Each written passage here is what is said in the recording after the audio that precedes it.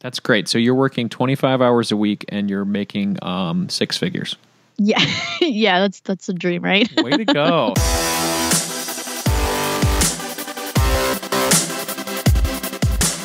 This show is dedicated to helping you strengthen your family tree and live financially free. Welcome to the Marriage, Kids, and Money podcast, everybody. This is Andy Hill, and today we're talking about becoming a new parent and what it takes to navigate the marital and financial waters that await us.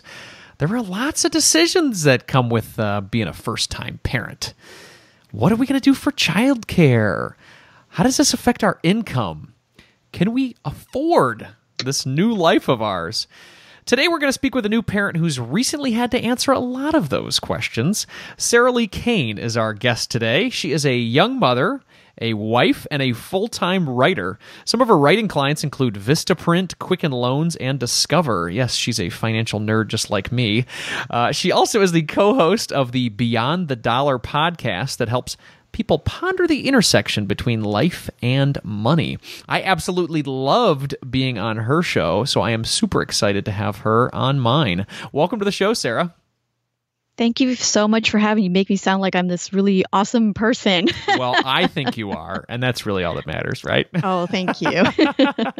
So, Sarah, how did you and your husband get together originally? So we actually met in China. Funny story. I had just moved to China a week before he did. And when I met him, he was severely jet lagged. He, I think, arrived about 10 p.m. that night and then had to go to school the next day at about 7 a.m. So he barely had any sleep. And I don't think he remembers meeting me, but his version of the stories was I fell in love. It was love at first sight. So that's all that matters, right? Yeah. So you guys met in China, and then what were you guys doing for work at the time? So I was teaching grade 2, and he was teaching middle school English. So you guys were both teachers in China, and then you got together. Was it your love of teaching that helped make the sparks fly? Maybe. I'm not quite sure. We became friends, and I think we were both in denial that we had a crush on each other. And then we finally said, hey, you want to go out? And then a couple years later, we got married. That's awesome. That's awesome. So you guys got married. Did you guys get married in China or back in the U.S.? So we got married in Hong Kong, which is technically part of China. And the reason we did that was I have a lot of family members still living in Hong Kong, and it was actually much easier for people to fly in. And fun fact, we scheduled it around exams and school holidays. We made sure, and we also made sure that the flights weren't too expensive for everyone that decided to fly to come to our wedding. That's cool. And you had a lot of people flying in from other countries, I take it then. Yes. That's very cool. Very cool. What an international wedding. How fun. So when did you guys decide to become parents? How did you have your first child? When did that happen? So I was actually very anti-children for a long time. After we got married, my husband knew that, and he was okay with that for quite a while. And I think it was until, I'd like to say 5 years ago that I was like, I've started changing my mind. And then I got into a fight with him. I was picking a fight with him for no reason. So, of course, we're just bickering. All of a sudden, I was like, I want children. And he said, I want children, too. And then that was kind of the end. That was our decision right there. So it was both boiling up inside of you guys, just weren't talking about it. Exactly. Interesting. Wow. Okay. So so you guys got married. How long in between the marriage and your son being born? So we got married 2010, so about 5-ish years, yeah. Okay, so 5-ish years later, you guys decide to have your baby boy. Awesome. So as you were heading into becoming parents, there's lots of conversations that happen with the spouses as they're deciding to become parents. There's, money conversations. What are we going to do for work? What type of conversations were you guys having right around this time when your son came into the world? So one of the first conversations we had was actually around his citizenship. So I'm originally from Canada. My husband's American. And so when we found out that I was pregnant, we had to really discuss where do we want to see ourselves in 5 years? Do we want to stay in China? Do we want to move to the US? Do we want to move to Canada? other country. And then we had to think about, okay, which one's the easiest passport to get? Which consulates are the best? So it's a bit of a different conversation than I suppose most families have that don't live overseas. And so that really was a big one. And then it became more financial, because in China, depending on the employer, they don't necessarily provide health insurance. And so what ended up happening was the place where we both ended up working last, they didn't provide us health insurance. Now, legally, they were supposed to. They didn't. They weren't. The owner wasn't very on the up and up. But there was a clause in the contract that said that he would pay for 100% of all medical procedures. And so I was like, well, childbirth counts as a medical procedure. Prenatal checkups counts as that. So then our next conversation became, how do we pay for everything up front and then get the owner of the school to reimburse us? So that was a pretty long process. We involved our principal. She helped us negotiate a 7-week maternity leave for myself, because that wasn't in the contract either. So it was a lot of that. It was kind of an uphill battle, but in the end, we got everything that we were owed. Wow, it's like, so you were structuring the way that a woman needs to go through the healthcare process with your job. That's incredible. It wasn't just kind of given to you. Yeah. And I mean, I think that the owner in retrospect didn't realize how much it would cost to be pregnant in China. And so, I mean, if you were local and went to a local hospital, it's cheap by US standards, as in like dollar amounts. But I think all in all, with prenatal, postnatal, and birth, it was about $25,000 US. And so we had to pay all that up front. So luckily, my husband and I are really good savers. And so we did have that money in a bank account that we were going to transfer to the U.S. anyways. We were like, no, let's just save that for the childcare. And then when the owner of the school was trying to negotiate paying us back in increments, we weren't too worried that we weren't going to get the money all back at once, because again, we managed our money well enough that money wasn't desperately needed. And so were you able to get all that money back then from him? We did. That's good.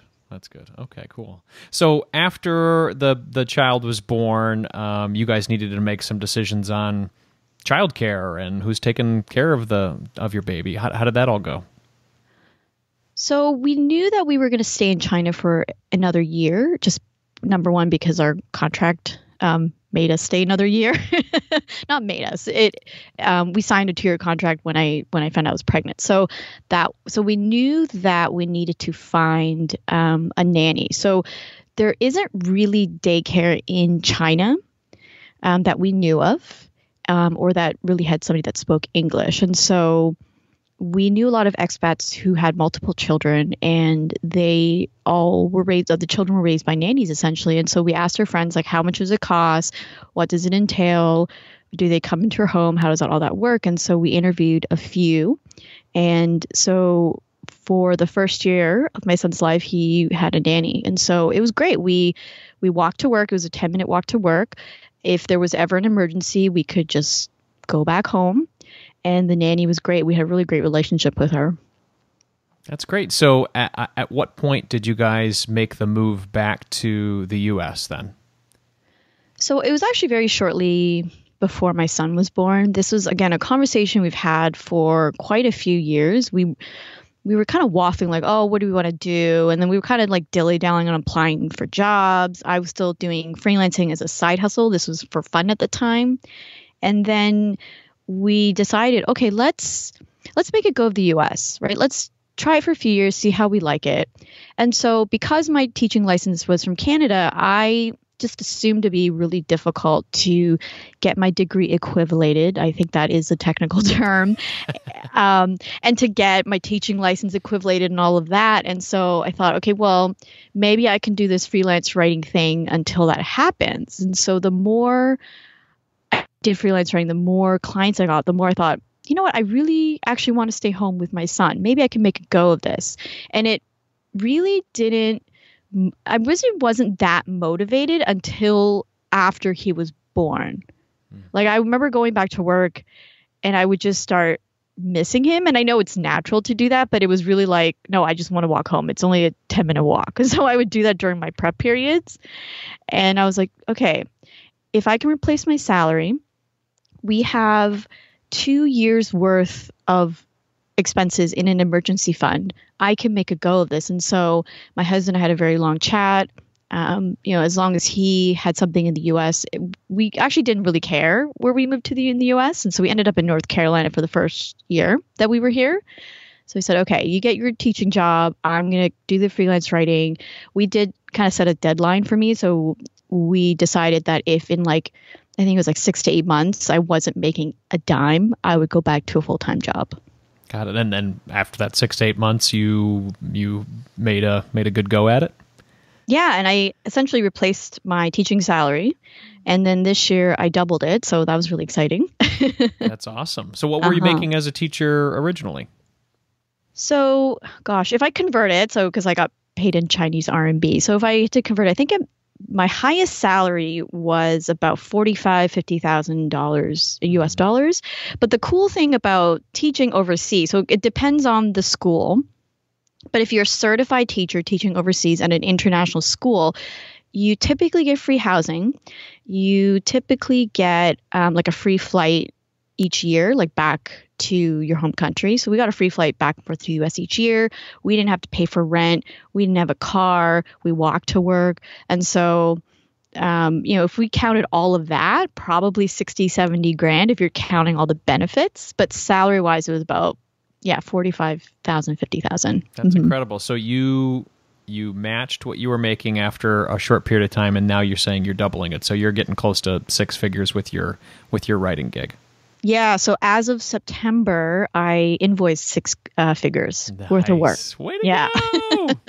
Rock star. That's cool. So you are doing this full-time writing thing now from home.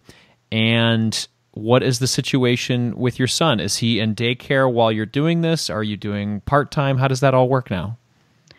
So this is a hard lesson learned. If anybody ever thinks of this romantic ideal of your son sitting on your lap while you're typing, that is not true, because I thought that. So he's actually in part-time preschool. So in the mornings, 3 days a week, he's at a preschool. And then I do have drop-off daycare if I ever really do have things where I, let's say getting on a podcast interview, things like that, or really important phone calls, and I would put him at the drop-off daycare. And it's really cheap where I live. I think if you prepay for, I don't remember how many hours, it's $5 an hour essentially to get drop-off daycare, which is ridiculously cheap if you think about it. Absolutely. So how does that work? So do you call them maybe an hour before saying, hey, I would like to bring him by, or do you have to pre-schedule it? How does that work? It's probably very interesting for working mothers or working parents that are at home too. Mm-hmm. So with the ones in my area, I think for infants, I think if they're younger at 2, you have to actually call ahead, I think a day or two, and let them know what time. But if they're older than that, so my son's 3 now, so if they're older than that, you can actually essentially just drop them off. So you have to register, you have to, give them their shot records and pay a registration fee. I think I paid it maybe $80, so it depends on the daycare. And then after that, you can prepay hours, or you can pay by the hour. And then, I've just shown up as long as I guess they're open, right? As long as they're right, open. Yeah. General hours are probably what, 8 to 6 or something like that? Yeah, something like that. So as long as they're open, then I drop them off, and then I usually let them know what time I'm going to pick them up. And then that's it. Yeah. That's very convenient. What part of the country are you living in now? You said you were in North Carolina, and now where are you? Florida. Okay, great. Very cool. So that's, so how many hours a week are you working then? So he's in daycare for a portion, and then you do the drop-off stuff. What's the balance of, your responsibilities as a mother, and then your responsibilities with your writing gigs? So it took quite a few years to get to the point where I've got some pretty decent systems going. So I think, it's hard to say definitively how much I work sometimes, because I do get distracted when he's home. My son's home. I'd say 25 hours a week. A little bit more now with the podcast, but I would say I try to cap it 25 hours a week. That's great. So you're working 25 hours a week, and you're making 6 figures. Yeah. Yeah, that's a dream, right? Way to go. No, it is. You are also location independent too with what you're doing. Isn't that right? Mm-hmm. Yes, exactly. So if you guys decided to pick up and move to wherever, you could continue doing your gig. I know your husband is he working as a teacher still?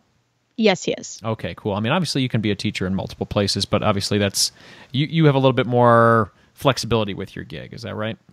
Mm-hmm. I mean, I think that there's tons of like K-12 online schools. So if he were to ever want to be a bit more location independent, we could definitely look into those options for him, and he can consider doing that in the future. Have you thought about that? I mean, is Florida your home forever, or are you thinking about something in the future?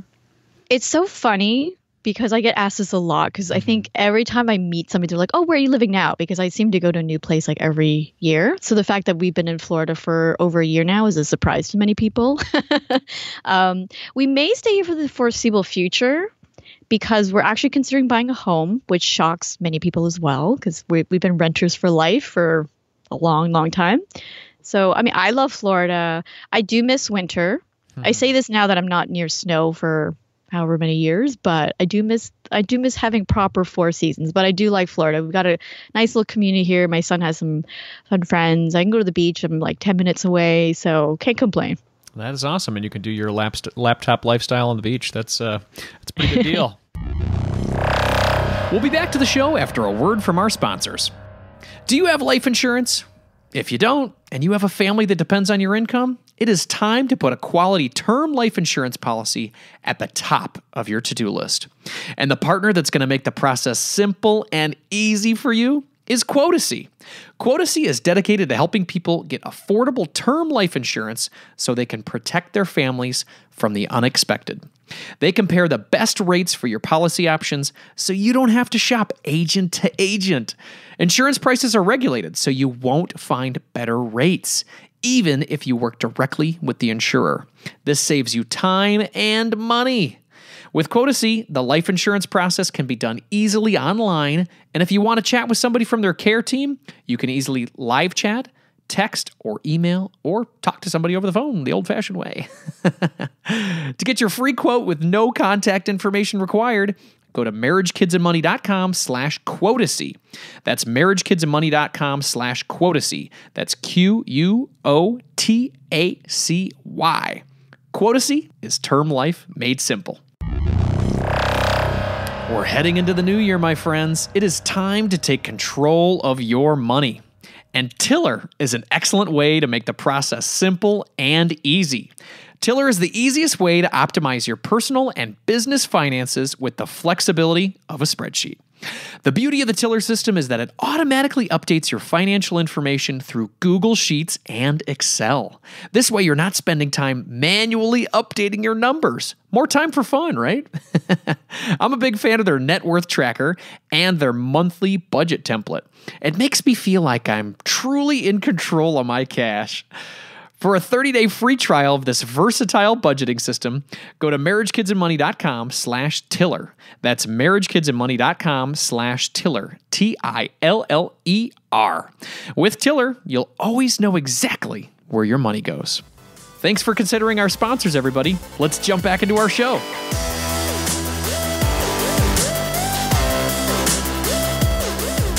Yeah. So you said it took a little while for you to get to this point where you've kind of got it all figured out, right? You got the 25 hours a week, you're making the 6 figures. So like, what were some of the difficult parts in those first few months? Well, I guess as you guys have transitioned, it's been a little different with the teaching gig, but what were some of the difficult steps or things that you had to go through just in the first few months of being a mother? So I think one of the biggest transitions, I'm a very autonomous, independent woman. And so I like my space. And so when my son was born, it's a little bit difficult to have time for yourself.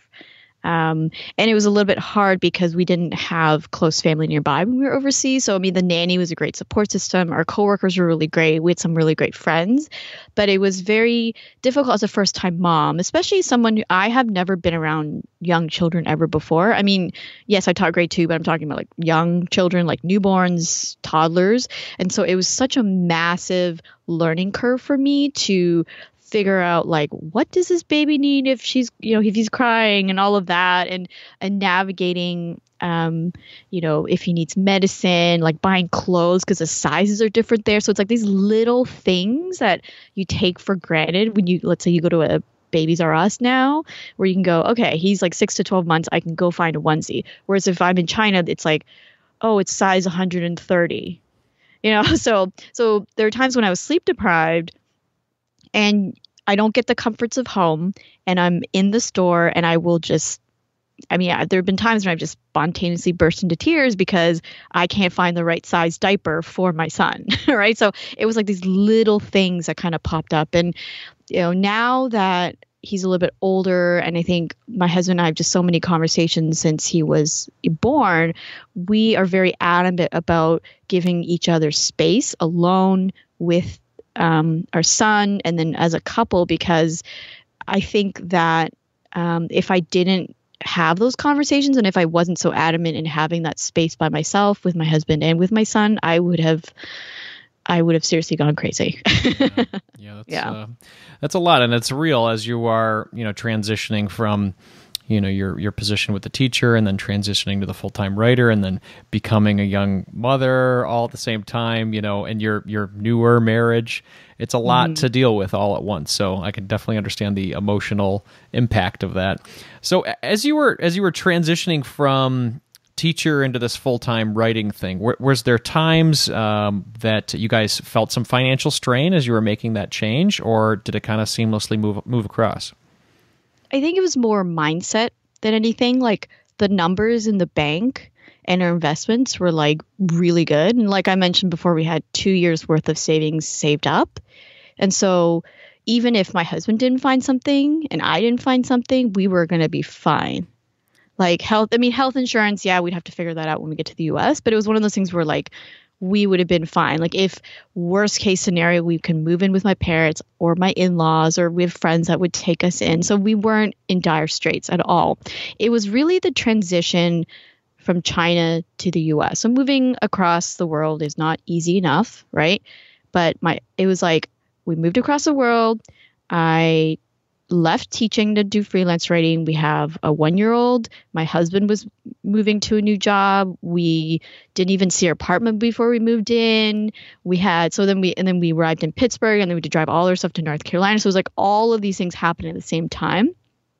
And I think the second thing too was, like I said before, I didn't pay for rent for almost like 12 years since I've been overseas. And so having that expense on in our budget was like a shock, even though, again, we can afford it.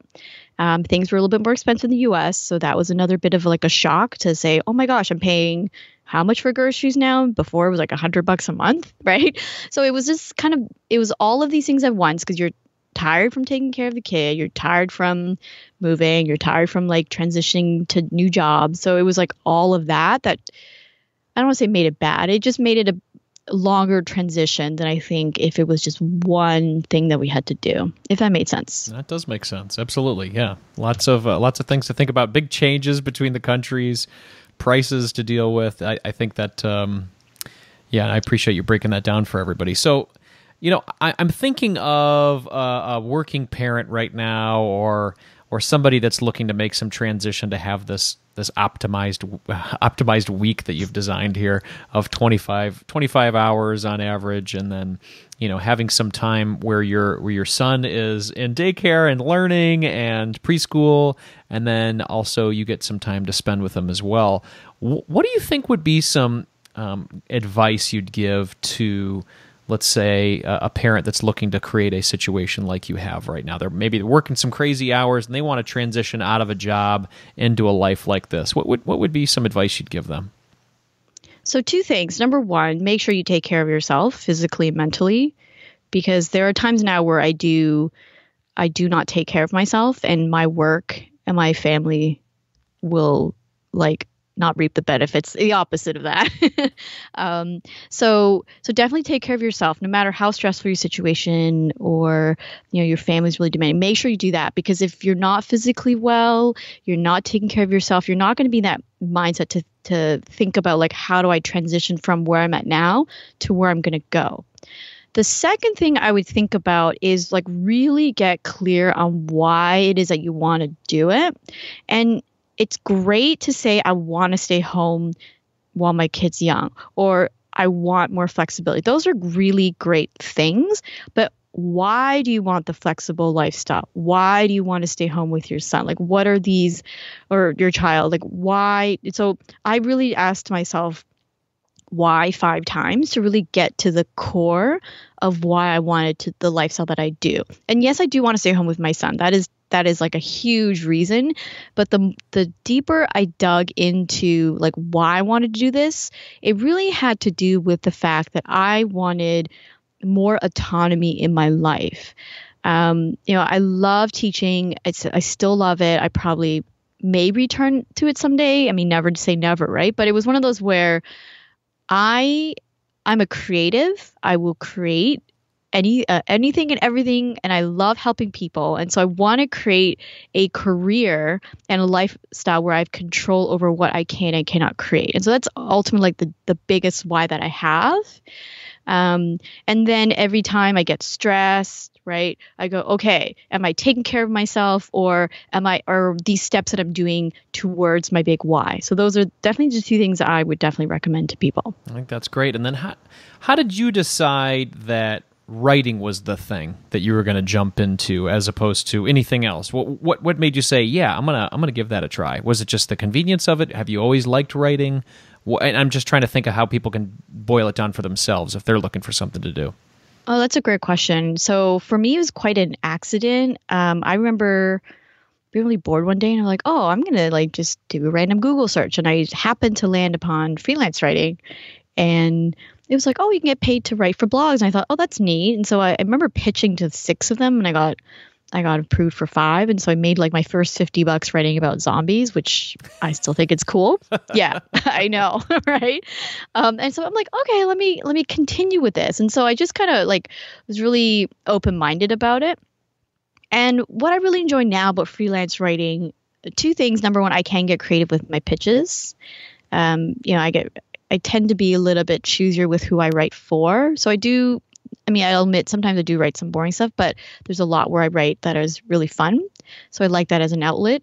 Number 2, it works better on my schedule, because if I'm writing an article, my son's having a meltdown in front of me, I'm not necessarily tied to like filming a video or getting on a phone call, or I'm at a physical location where it's a little bit more challenging to navigate. And so maybe those are the things that whoever wants to start something on the side or even transition completely, just think about like, okay, is my son going to be in full-time daycare, or is he going to be part-time? What do I prefer to do? Do I hate talking on the phone? If I do, then don't find something where you talk on the phone. If you hate writing, don't feel like you have to write. There's so many options out there that, I'd say it's like start experimenting and see what you like, because you never know. I like that. I like that. That's a really good piece of advice. Hey, so where you are right now, I mean, I love this big FU fund that you guys had, or still, do you still have that amount 2 years just sitting there right now?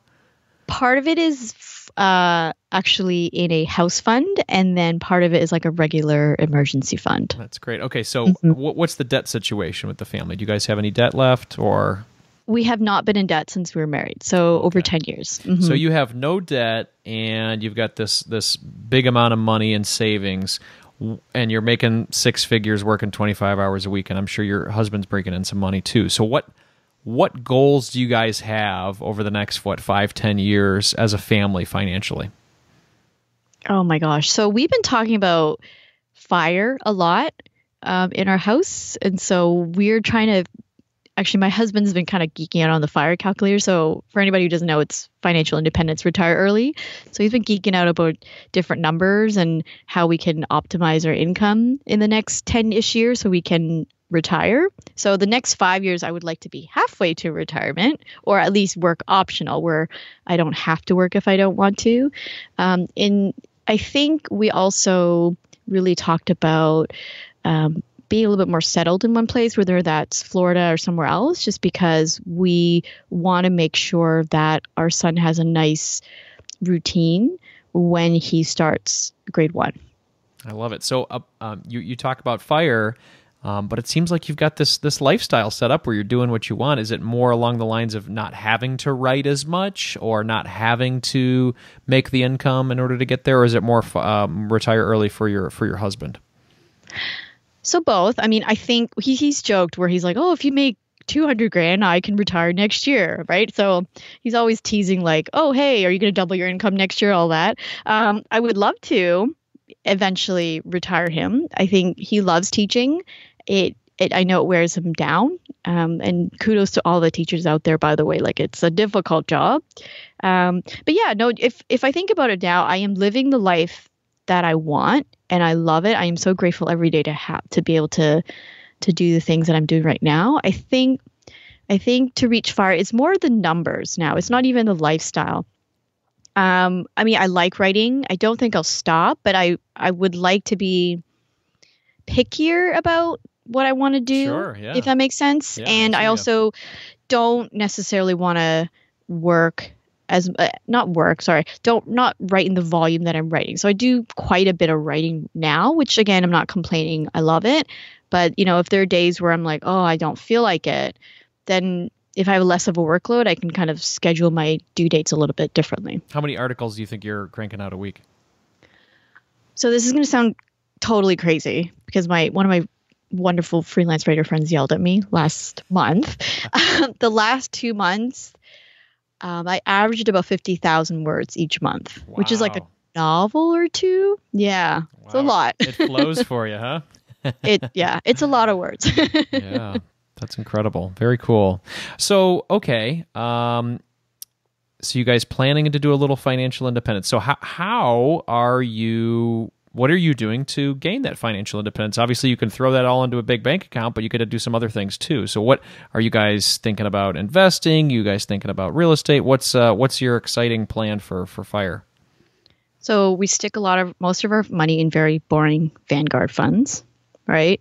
VTI for anybody who's really nosy. That's what we're mainly doing.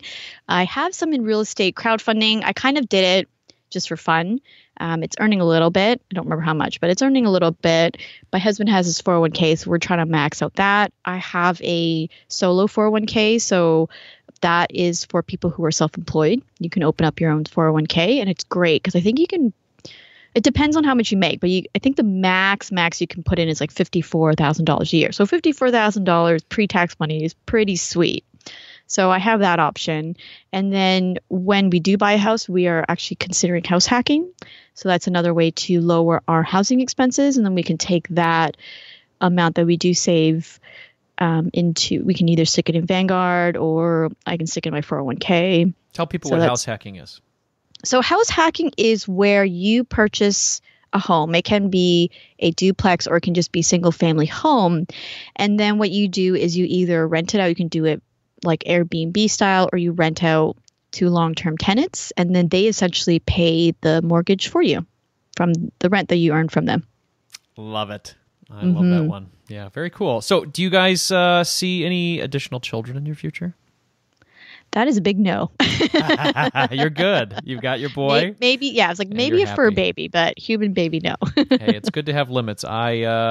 We just surgically made that decision as well in our family, so we're all good. We said if I'm going to get personal with you, I might as well get personal back with you. So cool. So let's see. So I just want to ask a couple more questions, and we'll roll into it. So we talked about some parents that maybe were in this situation that we're thinking about making that transition, and thank you for giving us that advice. I want to talk to the parents out there that are maybe working right now and they're not considering having kids just because they think it's too expensive or too difficult. What would you say to them? Obviously, you've got your boy and you're making this work and you're making good money as a working mom. Why do you think it's worth it to be a parent?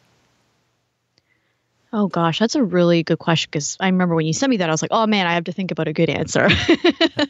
I'm in a really privileged position. I'm just going to acknowledge that, where I don't want to necessarily just make decisions based on financial matters. I know that there's a lot of people where, they're living paycheck to paycheck and they don't make enough. And that's a totally real problem. But for many of us who are in a more privileged position where we are making, let's say, middle class income, and we're like, oh, we don't want children because it's expensive, right? It doesn't have to be, right? And for me, like being a parent has changed me in so many ways. It sounds so cliche, but it has made me appreciate life so much more. Like watching him come to a discovery about like how to open a water bottle and laughing about it because he's like so excited that he can open a water bottle, and now he's discovered you can put a straw in a water bottle. Like these simple things, like watching him do that and exploring the world has made me realize like I am taking so much for granted. And I mean, yes, you got sleep deprivation, you got like toddler meltdowns, but it's just seeing things from a kid's eyes again has made me just, yeah, again, it just made me really, really appreciate what I've got. And so that has been, I think, the most rewarding part of parenting for me. I love it. Thank you. And so do you have a book that's helped you over the last, you've had some pretty good success over the past 4 years, obviously, becoming a mother and growing your business and transitioning to the States. Has there been a book that's helped you over that process over the past couple of years?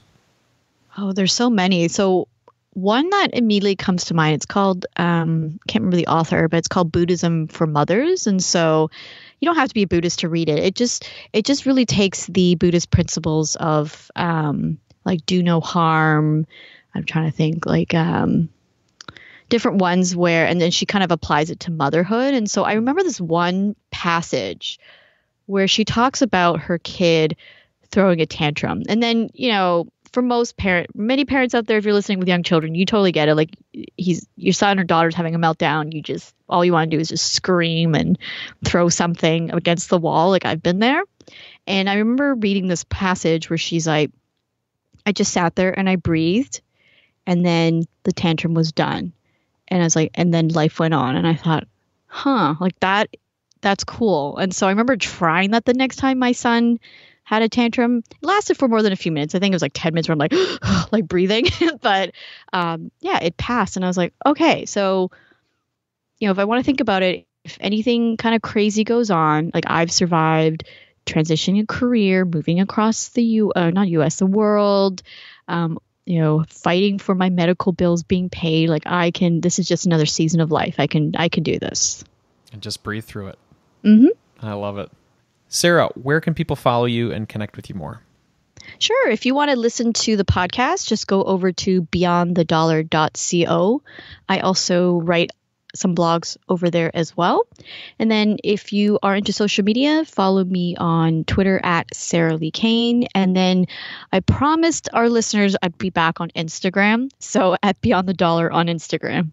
Excellent. Well, everybody, I had a chance to be on the show Beyond the Dollar. It is awesome, and they truly do go beyond the dollar. It's not just all money talk. It's about important topics for life and money. So definitely check it out. Sarah, thank you so much for being here today. I really appreciate it. Thank you, Andy, for having me.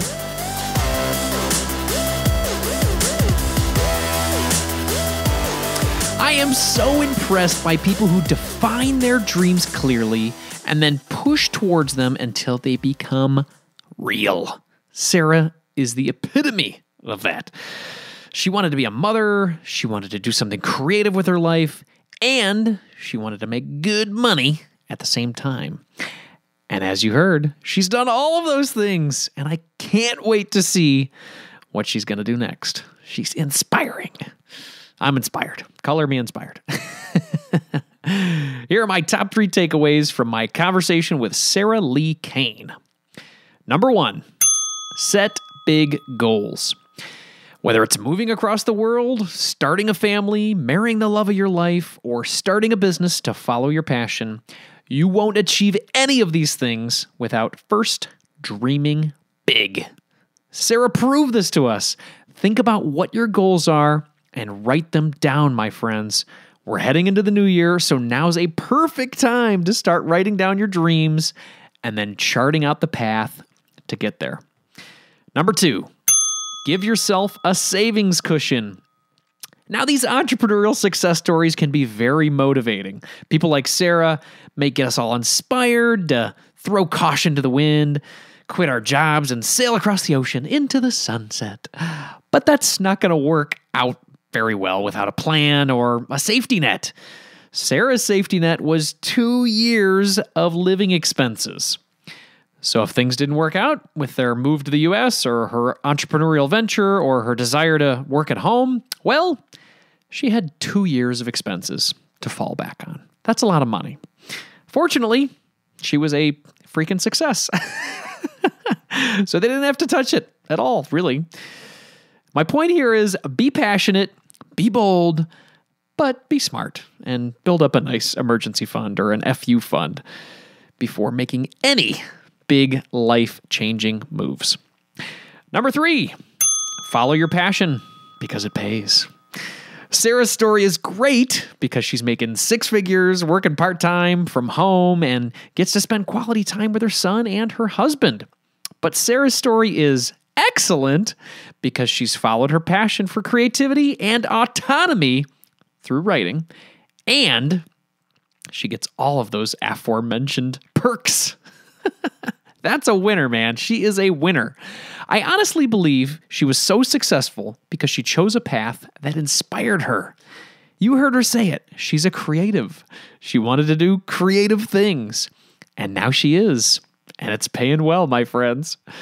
So those were my top 3 takeaways. Number 1, set big goals. Number 2, give yourself a savings cushion. And then number 3, follow your passion because it pays. I hope this chat with Sarah helps you think of your big, big, big goals.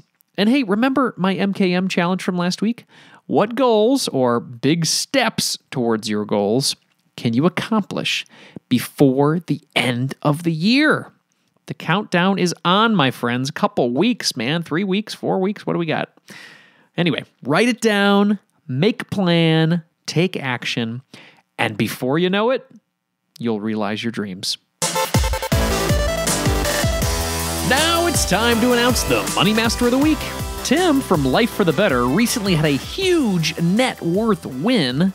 At the age of 25 years old, Tim has achieved a net worth of $225,000. That is insane.